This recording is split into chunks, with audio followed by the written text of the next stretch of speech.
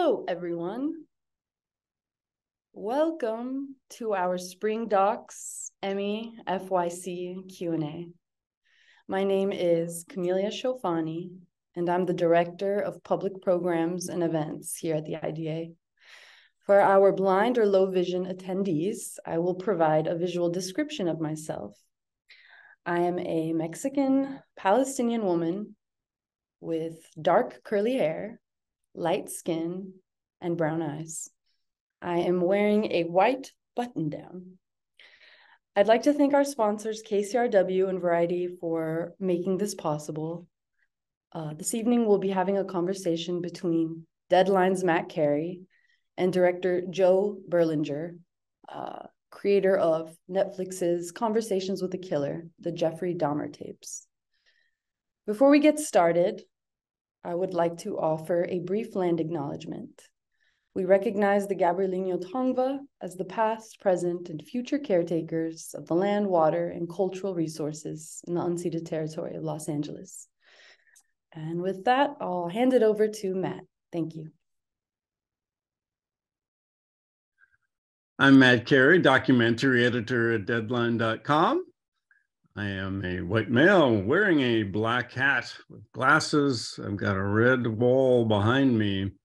It is my great pleasure to introduce now Joe Berlinger, the director and executive producer of the Netflix series Conversations with a Killer, the Jeffrey Dahmer tapes. Thanks for being with us, Joe. Thank you for having me. I am also an older white guy who's going gray, has a gray goatee, black glasses, and a 16 millimeter Bolex on my black t-shirt. That's very cool. That's very cool. Well, the title of the film, of course, gives us a sense of the central content that you had access to of these very disturbing tapes of Jeffrey Dahmer. How were you able to get access to those? You know, there is someone whose name I have to keep confidential, but he's writing a book on the tapes. He's writing a book about Dahmer based on the tapes, and he approached me to see if I thought there was a show there, because the Bundy tapes had done very well. And I was a little dubious about repeating myself. I wasn't intending to do this, multi-part serial killer exploration, because I did Gacy, Dahmer, Right. I wasn't necessarily intending that, but I was fascinated by the tapes because they involve a young female attorney it was her first job to sit down with Jeffrey Dahmer and get, information from him. And she's never been part of the story before. And I thought she did an amazing job. I mean, the interesting thing about Dahmer is that unlike most serial killers deny up until their execution date. And then when they think they can get some favors out of it, they start releasing information. Dahmer was very forthright and immediately began to help Wendy understand what he did and to help identify his victims, because of course he did horrible things to their bodies. So victim identification when they came upon that crime scene was very difficult. So I thought there was a reason to tell this story again, because we're seeing it through a 2022 lens. It's now 2023, but I did the show in 2022, and seeing it through a female perspective, giving credit to this woman, this 24-year-old woman who was able to glean all this information from Dahmer was fascinating. So when I heard the tapes, I thought, yeah, let's do this. Well, Wendy really is a fascinating interview throughout the 3 episodes of the series. And you allude to this, but what do you think of her as an interviewer? I thought she did an absolutely remarkable job of getting Dahmer to speak, and as she says, making him, comfortable enough that he would reveal things you wouldn't expect him to. It was incredible. I thought she had a lot of empathy, a lot of kindness, and I think Dahmer really responded to that. Yeah, that is, and being so young, it's and not having experience at that, it is amazing that she was able to accomplish that. What was it like for you to listen to these tapes for the first time? I mean, they're chilling, obviously, and Yeah, it's horrific. It's horrific material, you know, for a very long time. You know, I've delved in this kind of material, and I've had to learn to compartmentalize what's going on, you know, what you're listening to, and your own life, because it can really get to you, you know. So as a storyteller, I thought the tapes provided incredible insight into Dahmer, and this unique characteristic of him actually being very forthright and helpful. You don't see that. You know, I did the Bundy tapes, of course, and with Bundy and with John Wayne Gacy, because I did Gacy tapes as well.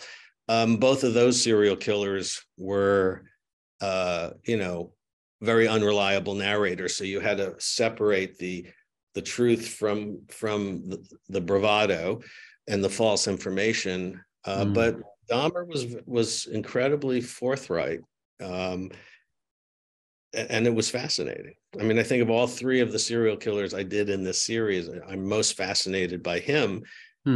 You know, people will, you know, I hope not take this the wrong way, because obviously I'm not condoning anything that he did. He did horribly evil stuff, but he was the most human of the serial killers, in the sense that he, you know, he had empathy. Sorry, he didn't have empathy. You know, he seemed to have some contrition. You know, he wanted to help. He wanted victims to be identified.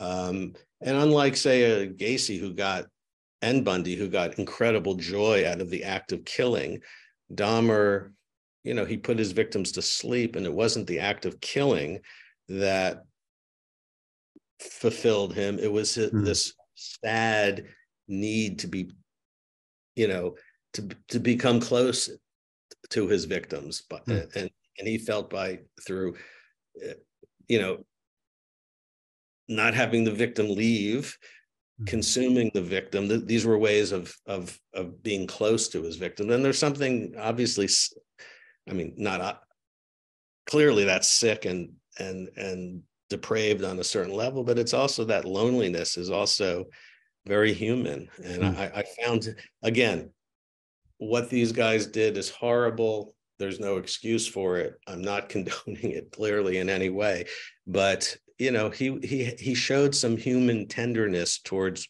Wendy, which I thought was absolutely fascinating. And it you know, brought closure to these families, because through his honesty about what he did, they were able to identify all of the victims. You know, there's still a number of Gacy victims that remain unidentified. You know, there was at least some, you know, small consolation. Well, not small, I mean, important consolation in that. From your point of view, how would you describe Dahmer's affect in the interviews and in the tapes? I mean, he's kind of dispassionate. He has a degree of curiosity almost about himself and what happened, but it's like he's looking at it from a distance, as if it's almost not him. Yeah, that's exactly the way I would describe it. He is detached and almost embarrassed by his acts, and you hear him from time to time, you know, preparing Wendy for what he's about to say. So it you know, his self-awareness and his detachment was quite remarkable.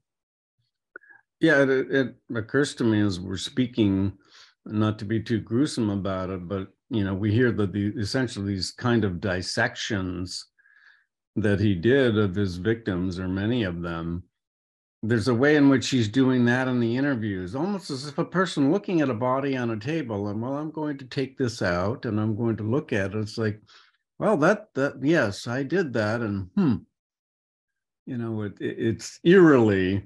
Yeah, but Bundy had a similar phenomenon, although it expressed itself slightly differently. He was the guys who. The main guy who interviewed him for the tapes was actually interviewing him on death row for a book in the late 80s named Stephen Michaud.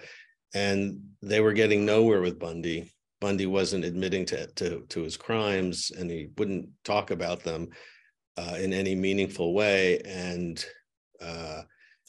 Michaud figured a way to get him to talk about it in the third person. So he was describing another person. and then all the information came out. So it's interesting how the different serial killers, deal with being confronted with the truth. Gacy, wouldn't admit he did anything and blamed his victims, which is just, I think he's the most, that's the most despicable of all, is blaming your victims, putting your victims in a position that made them deserve the killing, which of course is absurd, but that was what Gacy was about. And in general, all three of these serial killers are fascinating because they're just mild-mannered white guys who are the, not so much Dahmer, but, Bundy and Gacy were just like the life of the neighborhood or life of the party, guys who people liked, they had friendships, they had relationships, and then there's this secret dark side to them. In the same way, Dahmer was a bit of a loner, but people who interacted with him thought he was a sweet guy. And so it's fascinating to deal with this particular era of serial killers in the late 70s, 80s, and early 90s, because there was a particular kind of serial killer that just, operated in society unnoticed or had relationships in an era where police departments didn't communicate with one another. Forensic evidence was not, DNA technology didn't exist. Police departments, barely cooperated with each other. And a lot of these serial killers preyed upon marginalized communities at a time of extreme homophobia and racial bias. And I think that allowed Dahmer to flourish for years. Yes, that's really explored, I think, in an important way in your series of the failings of the police in Milwaukee to adequately investigate. And there was a horrifying incident of the 14-year-old boy who was put, just trotted back into Dahmer's apartment. And I wanted to ask you about that, of what, this case says about race in America, because not all, but the majority of Dahmer's victims were people of color, many of them African-American, but not all African-American, but clearly he operated in these kind of margins, exploited that in a way. Yeah, I mean, that's what allowed him and Gacy in particular to flourish for so long, contrasted with Bundy. Bundy's white collegiate co-eds, college students. And as soon as those college students went missing, all law enforcement was mobilized. And yet in Milwaukee, one victim after the other went missing, and there was no action on the police. And then in that one incident where he brings back to his apartment a 14-year-old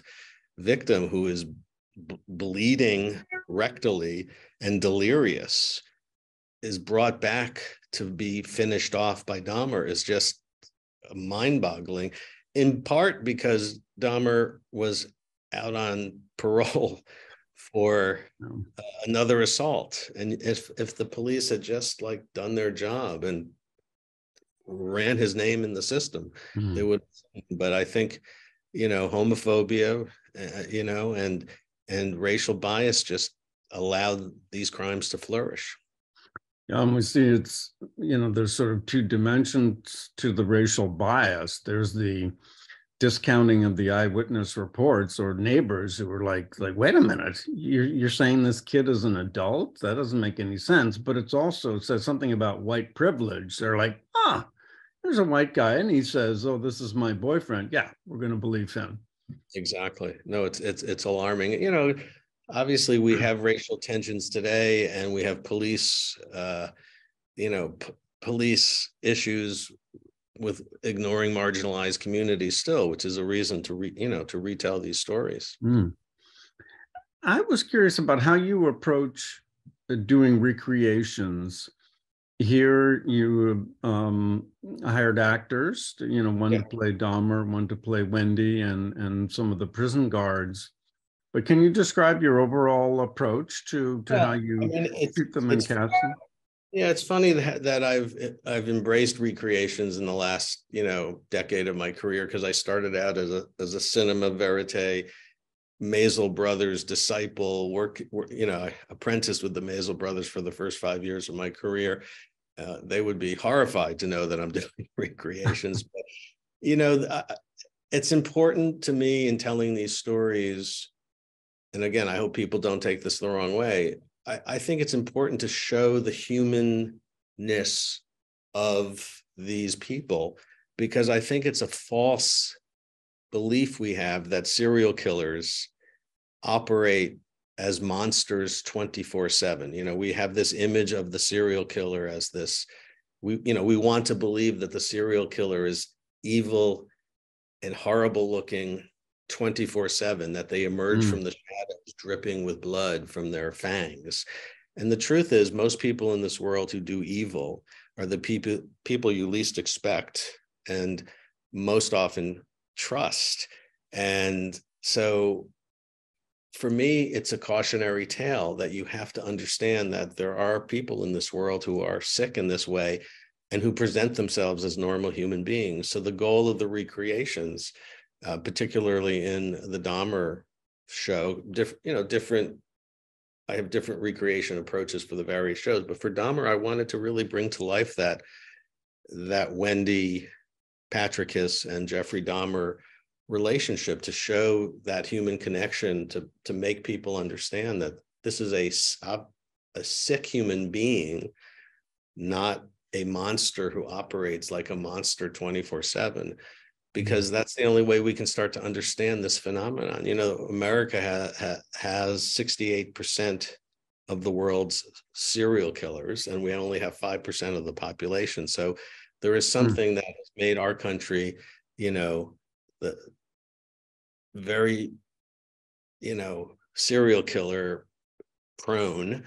And why is that? What is it? And if we can understand the warning signs, maybe we can prevent this from happening in some people, or maybe people can see this urge in themselves and cry for help, because it was 9 years between Dahmer's first and second kills, and he really tried to suppress that feeling. And in those 9 years, there were a bunch of warning signs. And if there were people in his life, he dropped out of college, he failed in the military, he didn't do well in his first job, there were signs along the way, and he might have been able to get some help.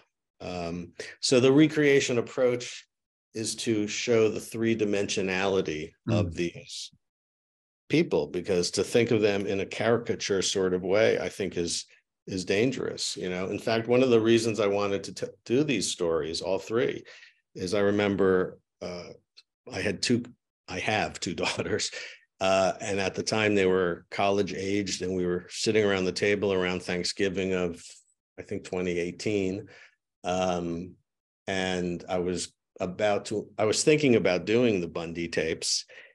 And I asked both of my daughters, do you know who Ted Bundy is? And neither one of them, they're very bright young women, neither one of them knew who Bundy was. I said, yeah, check with your friends, see if they know. And most of their friends did not know who Ted Bundy was. Hey, that gave me a reason to tell these stories again, because the lessons of Bundy, of Dahmer, of Gacy can't be repeated enough for a young audience, which is, just because somebody looks and acts a certain way, it doesn't mean you should trust them, and it's kind of a cautionary tale. So it makes me think of the BTK killer as well, who was like a church-going family man, and in fact was ultimately caught by using a computer in his church that they traced back to him.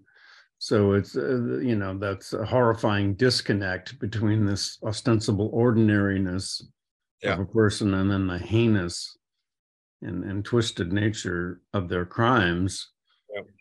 I'm curious about the question of evil, which inevitably comes up in this series a lot, and where you fall on that, in the sense of, there's the struggle to explain what is ultimately unexplainable, probably. And some people resort to, well, it's pure evil. to me, that's always been a bit of a mask, because the conversation ends there. You say evil. Well, what can you do with evil? It's a amorphous force that cannot be explained, but it doesn't really lend a lot of insight. Yeah. And I wonder, from your point of view, having explored this a lot, whether Yeah, I agree with you. Like, writing it off as evil, I think, does a disservice. And also, people who say we shouldn't tell these kinds of stories, you know, I see a relationship between those two phenomenon, because this, unfortunately, serial killing is part of the human condition. Doing bad things to other people is part of the human condition.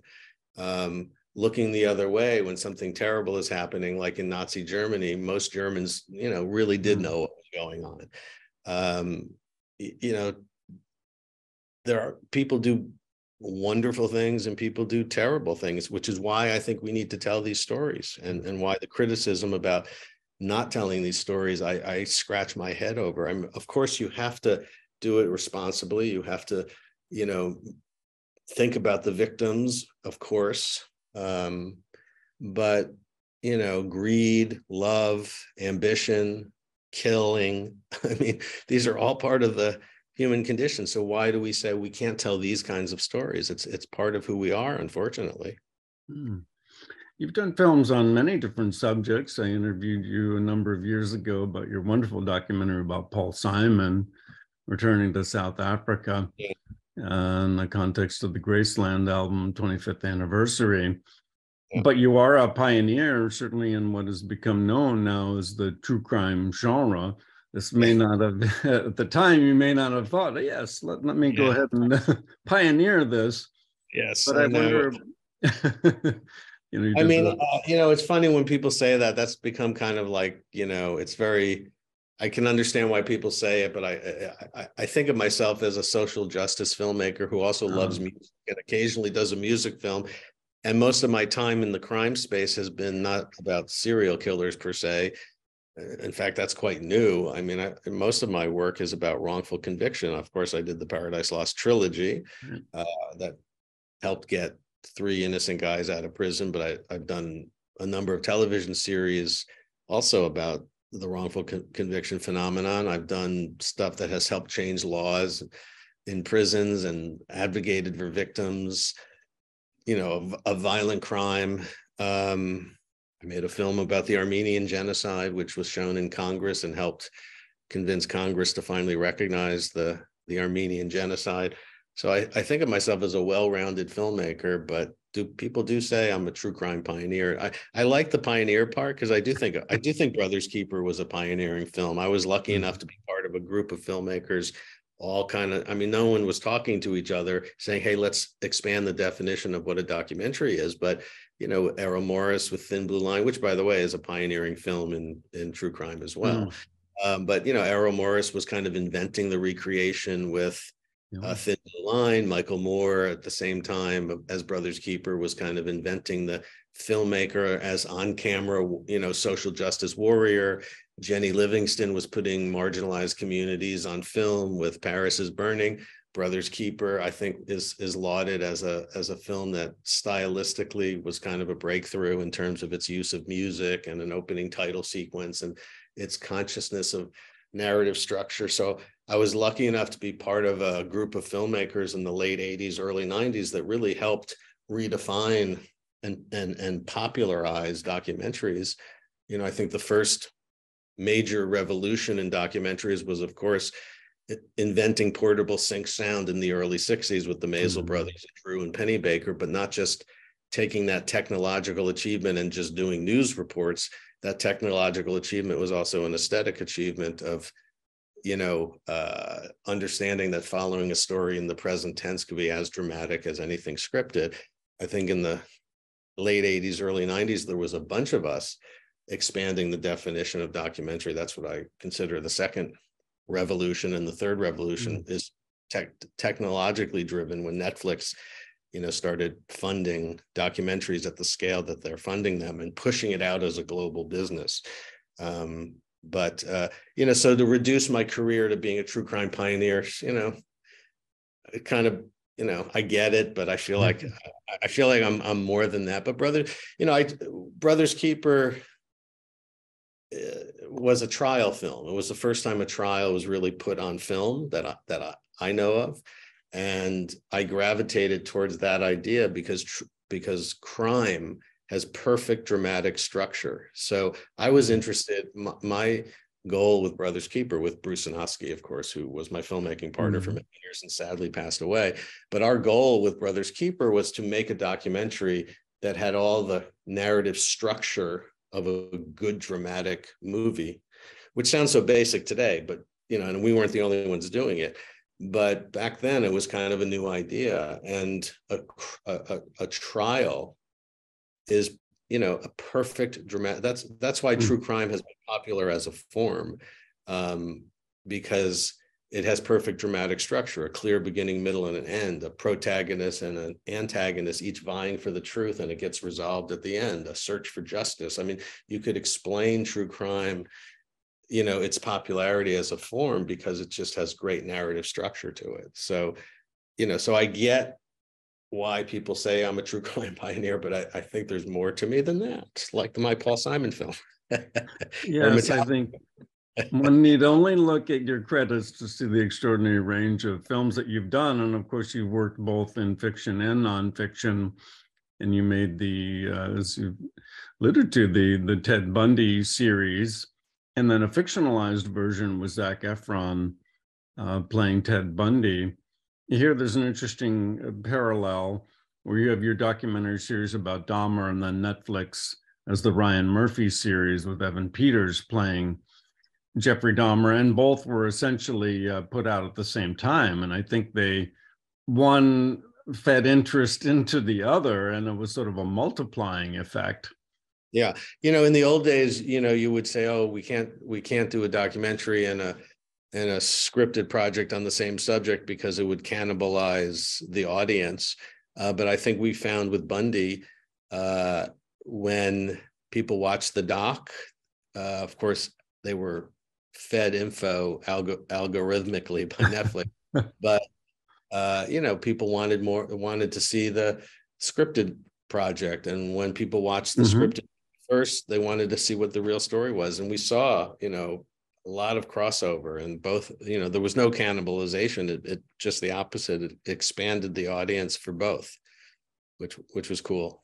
Yes, they're both massive hits, and both Emmy contending in different categories, of course. In the time we have remaining, I was curious about the comprehensiveness of your series, because it's quite remarkable that you speak with so many people involved in one way or another. In the Dahmer case, obviously Wendy Patricus, who's also a consultant on the series, but you're speaking with forensic psychologists for the defense and for the prosecution, speaking with police investigators,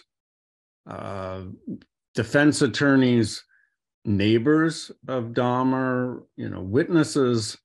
This is an immense undertaking. And fortunately, while these incidents occurred more than 30 years ago now, many of these people are still alive, fortunately. But tracking them down, I'm sure, was not easy. And yeah, I mean, I'm very blessed that I have a great team. Catherine Park was the showrunner. Ted Schillinger was a co-EP. We have a great team, and we did reach out to everybody, and luckily a lot of people said yes. I know there was some criticism, that some of the victims' families were upset that Ryan Murphy hadn't reached out, but I understand that actually is not the case. I know from my own experiences, we reached out to a lot of the victims and families, and they just didn't respond. So that's, that is a delicate issue. You have to, I mean, I think victim sensitivity is extremely important. And I think my shows are sensitive to the victims, but it's it's obviously a very important issue. I've canceled a project, because the victim came forward and said, this would really ruin my life if you did this. I had a movie set up with Vera Farmiga, Alessandra Nivola, Evan Rachel Wood, about a case that happened in the 70s. and somebody involved in that story who had originally gave me their blessing to do it, you know, once the money was in and the cast was, you know, said, you know, if you do this, it's really going to destroy my life. And I canceled a greenlit movie over it. So I can speak with authority that I'm very sensitive to victims. But, you know, I think these stories are important to tell. I really do. This calls maybe for a bit of speculation, but I wonder if your sense, if you have one, of the sort of legacy or impact of Dahmer in this case, and in a sense on Milwaukee. He's kind of, you know, tied to Milwaukee, as someone comments in I think episode 3. It's like, well, known for beer and Dahmer. But just, you know, I think, you know, I don't think there's anything particularly Milwaukeean that produced a serial killer. I mean, it's you know, it's bad, obviously, that I think a lot of people in Milwaukee would prefer that we talk about other things, but unfortunately it happened there. And I think to prevent this from happening again, to understand that some people do have these urges and might be, you know, you might intervene if people in the lives of somebody notice that somebody is showing signs of strangeness. So, you know, I think it's the legacy of this case is that the police basically looked the other way because the victims were from marginalized communities, people of color, and you know, people of a different sexual orientation than the police would like. And when those things are ignored, we see what happens. So, but I don't think it's, although Milwaukee continues to have problems with its police, I don't think it's particularly Milwaukeean, you know, but I do think these are stories that we should tell for a new generation. Well, Joe Berlinger, thank you so much for joining us to discuss Conversations with a Killer, the Jeffrey Dahmer tapes from Netflix. Episodes 1, 2, and 3 are streaming on Netflix. It's an Emmy contending series. Thank you for being with us for this special presentation of the IDA spring screening presentation of episode 1 of your series. Thank you. I had a great time and appreciate you talking to me about it.